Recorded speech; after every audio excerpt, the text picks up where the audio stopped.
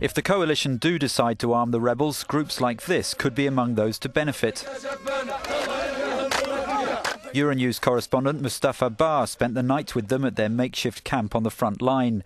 There was plenty of bravado, but little evidence of high-tech equipment or detailed military planning. The rebels need not only weapons, but training as well, a potentially long-term task. Some experts say that the lessons of wars such as Bosnia and Afghanistan are either that backup from foreign professional troops is necessary, or that weapons supplied may end up in the wrong hands. There's no evidence of it here, but US intelligence is said to have detected signs of al-Qaeda sympathizers within the ragtag rebel army.